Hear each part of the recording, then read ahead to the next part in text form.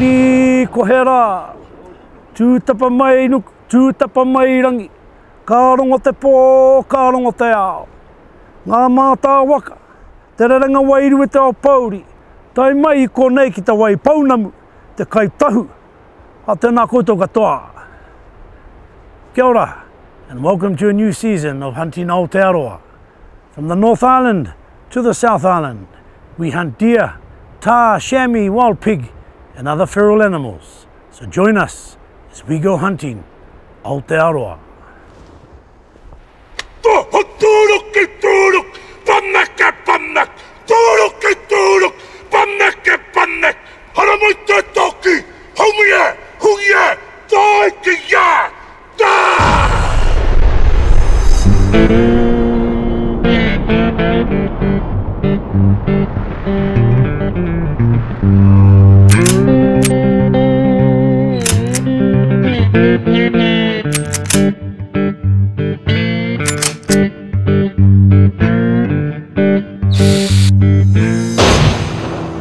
E hia ke ngā hekenga o Ngai Tahu whānui, me te toko maha atu o ngā uri I heke mai I ngā hapu tokorima o Ngai Tahu.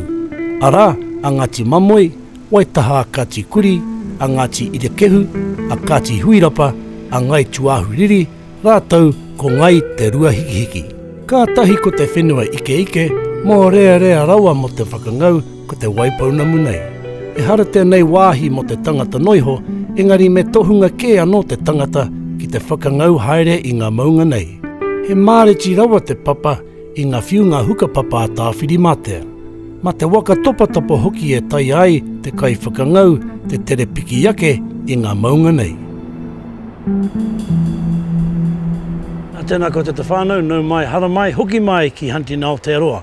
Well, today we're somewhere near something glacier with a guy named James Scott. Good to meet you, mate. Good, how's it going? I'll let you tell me where we are because I had my eyes closed all the way in here. Oh, it wasn't that bad, it was a good trip. We've left our base at Karangarua and we've flown into the Horace Walker Hut in the Douglas Valley, which is in the Western National Park. Good chamois and tahr hunting area. The tahr live in these bluffs up behind us here and the chamois a bit lower down the valley. They climb out those bluffs and up into the rock faces there, right up to the skyline tops, and come back down to the scrub and feed in the evening, feed overnight, and then climb away back up during the day again. You mean to tell me you dropped the hunt over here and they hike up there? Yes, drop the guys at the hut here, and then they may spend anywhere from 2, 3 to 7 days here. They'll walk their way up the valley, and then they'll cross over, climb up around those bluffs, up the ridges, sometimes end up right on the skyline. Sometimes the guys hunt low around the scrub, depends on the weather conditions and snow conditions and so on. So I take it that everyone who comes here and climbs up there is related to Edmund Hillary in some way? Maybe. They're all pretty fit when they come out anyway.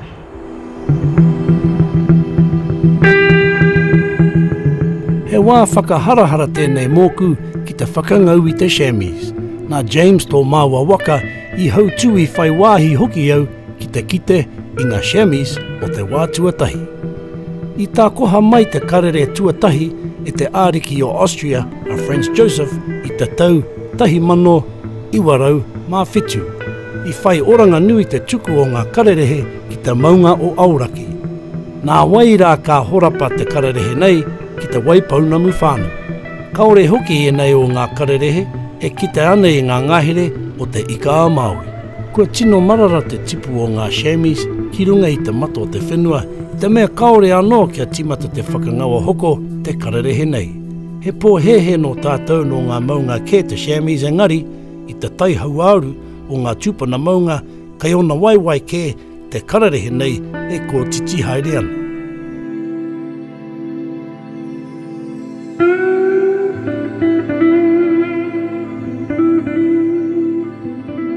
I ki mai a James ki au, I nā rere atu te waka topa, ka puta hoki mai ngā chamois, ka tika hoki tāna.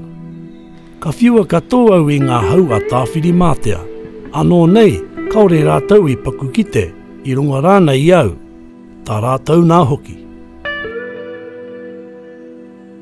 I māhuta ake te whakaaro, kia piki aki au I te maunga kia whai wāhi au ki te puhi whakararo I tētahi. He tuatahitanga tēnei mōku ki te piki I ngā maunga hukapapa o te Waipounamu nei. I konei, ka mārama pai ki au ki te mō rea rea hoki o te hekenga whakararo, ki te māreti au, kua tino whararau atu, kua mate rānei. I rangono au e tētahi shami, ka tahi ka tahuti, nā rā, ka whakaro au ki te haukoti i aia.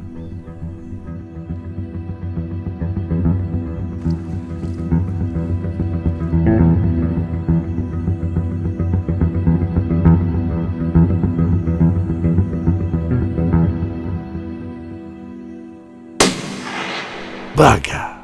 Hoi anō tērā, i te hua kore i whakaro ai au ki te whiti atu ki te tua o te maunga. Hei tā James, he hawhea haora noiho te roa. Engari, taku mōhio ki ngā kaihautu waka rerangi a rātou hawhea haora, he toru haora kē.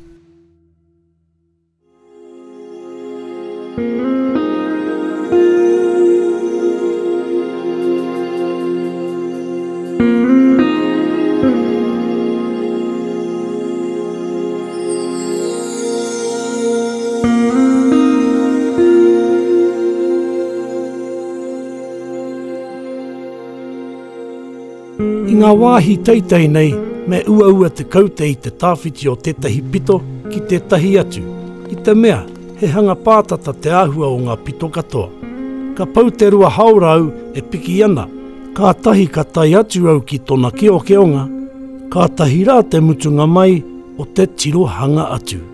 Ka mau te wehi.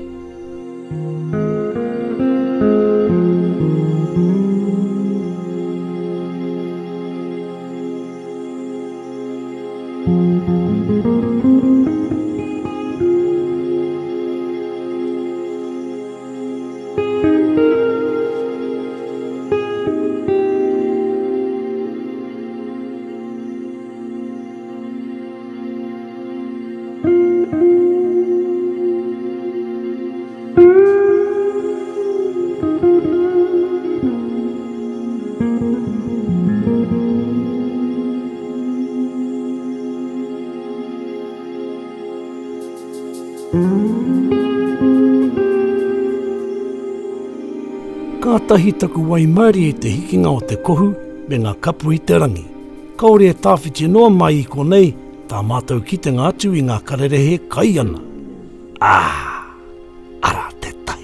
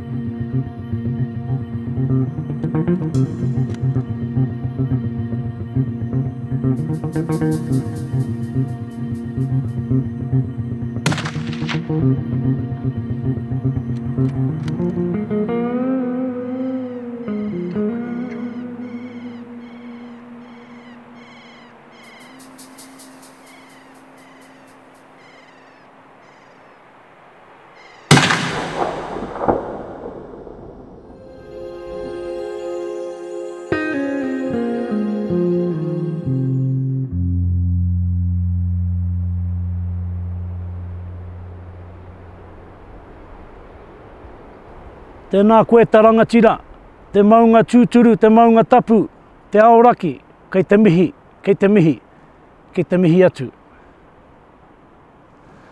Well, here I am, on top of some maunga in the middle of Fox Glacier somewhere, covered in snow. This Māori don't like snow. But hey, we've seen a few chamois, seen a few tar, and I've just shot myself a tar about easy 200 metres downhill. So tāne, on behalf of my Aotearoa Waka relations, tā for the koha.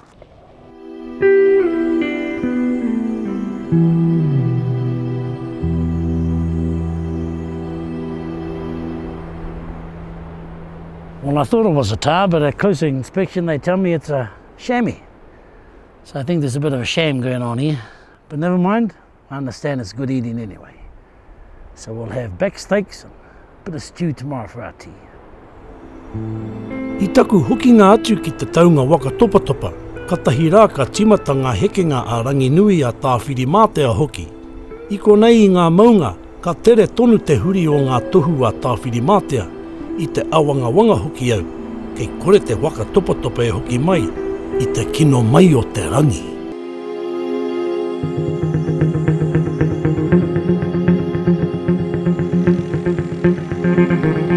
Kaore anō au, kia tai atu ki te taunga waka, i taku rongo i te topa topa e haere mai nei, ka tahi au, ka tino tauhoku whakaaro, i tōna putunga i te kohu.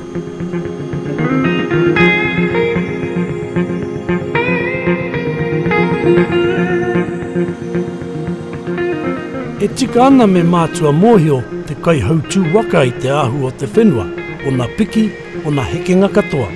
Aha koa, kua toru te kautau a James Scott e whakahaere waka ana me hihiwa tonu ia ki tana mahi aha koa te aha.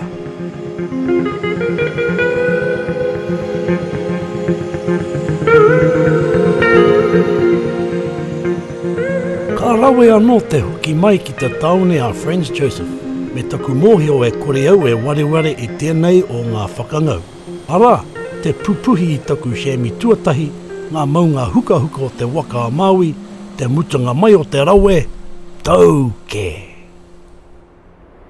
So is this the full-time job for you? Do you do it all year round? Yeah, we do it all year round. The winter are the best months for hunting tahr. They have the best coat, and the bull tahrs, they start rutting, which is their mating season, about late April, go through to about August. But they are here all year round. A wee bit harder to find at this time of the year, but lots of tahr all year round anyway, yeah. And in terms of game still here in comparison to the years gone by, are they still the same? The numbers still the same? Or? A lot less now than what there was 20 years ago, but there's still a stable amount in the valley here, which is enough to keep the ground hunters happy, yes. So the old dog people don't come in here and... They do cull through the national park once a year, and they cull out, you know, a number every year, which seems to maintain a good level for both recreational hunters and to satisfy the department as well. For the tahr, the department has a set criteria, and they like to see like up to a maximum of 2 tahr per square kilometre, and if they can keep it controlled to that, then it keeps everybody happy. The red deer, there's no set numbers on that at present, but if numbers keep building up, then the department will have to look at that as well, and they may look at the same thing, that a per kilometre number to set a level for it. Kaore he kararehi ko mai ko atu kei ngā maunga ike rawa o te Waipounamu, i tērā o te Himalayan tahr. I haria mai te tahr tuatahi i runga i te kaipuke o Woburn Abbey, no Ingarangi. Aha koa, i tōna whenua tupu ke te kaha kore tōna noho, engari i Aotearoa nei, kua tāoro noa tōna haere ki runga i te whenua. E noho ana te tahr i ngā tupuna maunga o te Waipounamu anake. If all the stags that were 8-10 pointers were left this year, then you're going to have nice 12 pointers and better next year. So if it was done that way, it would be better for everyone. Later on today, as the evening comes on, you'll see tahr starting to climb out into the lower bluffs there. You've got to sit still and do a bit of glassing, but they'll come up out of the scrub and start climbing up the hill, and you'll see them go up into those bluffs there. I think I'll keep away from the ones up there because they might be a bit skinny. The ones down the bottom might be a bit fatter. They could be too. Te nuinga o ngā tahr kei ngā whā mano rima rau, putu neke atu e noho ana. He mahi nui ki te whakangau i te tahr, pērā i te rangahau me te whakariterite. He mea nui anō te pakari o te tina no te tangata, te mau hoki i ngā kākahu me ngā taputapu e tika ana mo te piki maunga kia kore e whara. Kaore he rawa atu i te kitenga i te tahr e para huti haere ana i ngā maunga. Kai whea mai te tirohanga atu.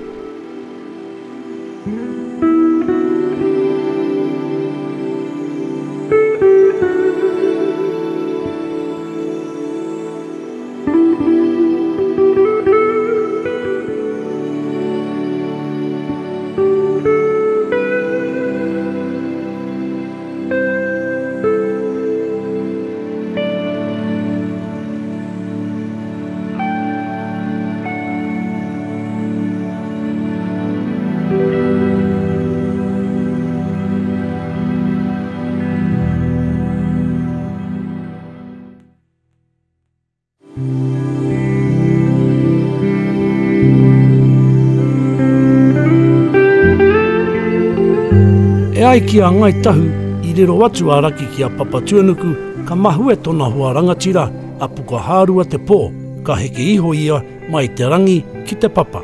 Ka tahi ka haere katoa aoraki me ana taina ki te kimi I tō rātauna pāpa.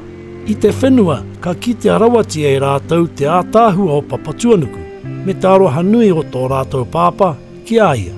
Ka tahi ka hoki rātau ki tō rātau whaea.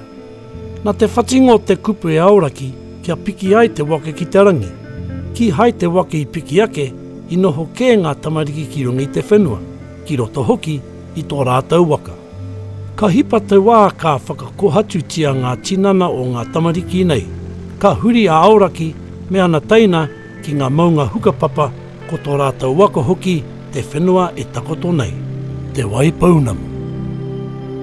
I've been flying here for about 30 years now, and all out of the west coast here. And what's your biggest buzz you get out of flying? Just the beautiful country we've got, seeing the animals here, picking up hunters that have had a great week, got some animals, come out all smiles, very happy. Well, you got an awesome toy and you got an awesome playground here. We have, yeah, it's very good. Further down the valley there's red deer, and you've got to go a fair way down the valley and back more into the main Karangarua Valley. Lower down is where the red deer live. Years ago there was red deer up in this open country here, but the numbers have been very low in here for the last 20 years. So it's just red deer, chamois, tar? Red deer, chamois and tar, that's right. No wild pigs here? No pigs down in this country, no. You see, they're like me, they don't like the cold. No. And what about the river? Any rainbow trout? No trout in this river. Because it's a glacier-fed river, the trout don't like it. Up the heads of these valleys, there's big melting glaciers that are melting and flowing into here, and that water is really icy cold and quite milky because of the glaciers. So, and the fish don't like it. They don't like it? No. It's interesting you said about red deer, because a lot of the places we've been now, 1080s actually clean a lot of them out. What's your opinion on 1080? 1080 has been dropped in some of the areas in southwestern here, and it does have a big effect on the animal numbers, on deer. I take lots of hunters into these areas, and they complain to me when they come out that the red deer numbers are very low after they've been 1080'd, and they're not happy about it at all. In the last 5 years there's been a lot more interest in guys getting flown in after red deer since they've heard that there's been no commercial operation going on. So I've noticed a big increase in hunters and inquiries, and I've noticed that when they come out they're seeing a lot more deer and they're a lot happier. You know, they're going away with meat in their chili bins and getting some deer, and that means they're going to come back, which is good for my business. And have you got a special place here that, you know, really your favourite place in this whole place? The whole of the west coast is just beautiful to me. I mean, I've been brought up here all my life, and there's nowhere in New Zealand that's better.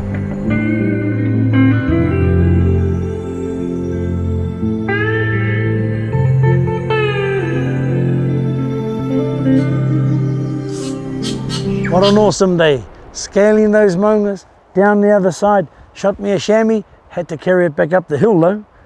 All you hunters out there who hunt in similar places, you deserve all the meat you get. So if you want a good time, come to Fox Glacier, ask for James Scott, Alpine Adventures, and he'll bring you right here. And that's Hunting Aotearoa for this week.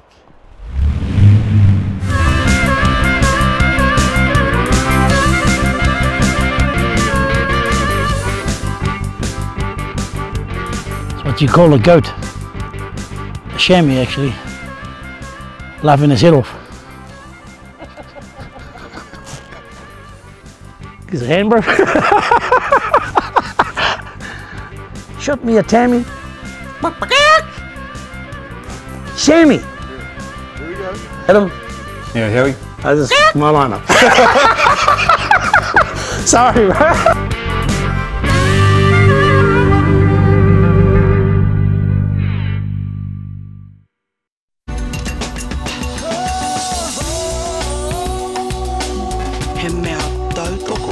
Ngai Tahu.